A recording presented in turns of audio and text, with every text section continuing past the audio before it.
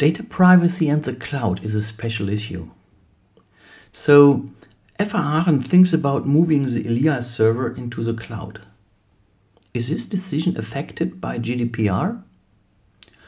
If a question like this pops up in your exam, always you have to think about, is there personal data available on this server? So if it is just, let's say, the PDFs and the videos and things like that you can watch from the home, and there is no information about you nor about the lecturers, then GDPR is not affected, which does not mean we should not protect the data. There's other reasons beside data privacy, but data privacy is not involved. If you have a closer look, for example, you see there is a signature by the lecturer on the PDFs, or there is something like exercises, and these exercises are connected to a name, then GDPR is involved.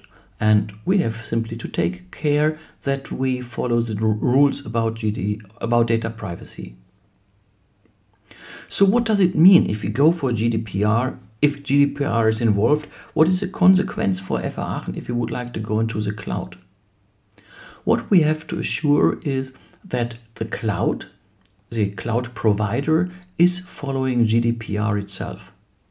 And it's not sufficient, I would say, it's not sufficient that the cloud provider argues, hey, I'm GDPR compliant, because you never know. You can state quite many things. And especially when it comes to the big players like Amazon, like Microsoft, Google, they host in the US, there are US companies, and these things are always, let's say, at least in a gray zone.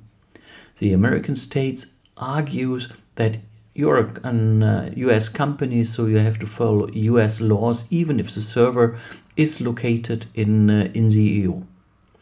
So you should be careful. You should carefully choose the service, the company where you get the cloud services from. An option could be to end-to-end encrypt all the data, so that even if the data is handed out, nobody can use it. Let's have a look on GDPR with some more examples. Right to get an explanation of algorithmic decisions. What does this mean?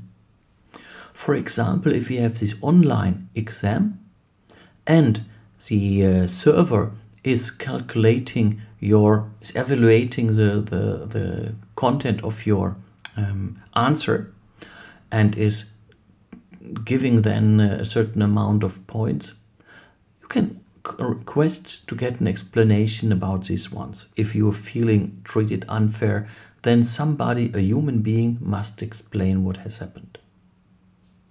Prohibition of coupling. We are not allowed to simply forward emails to you unless you don't give us permission. Simply because you're at the university, we have not the right to send you emails.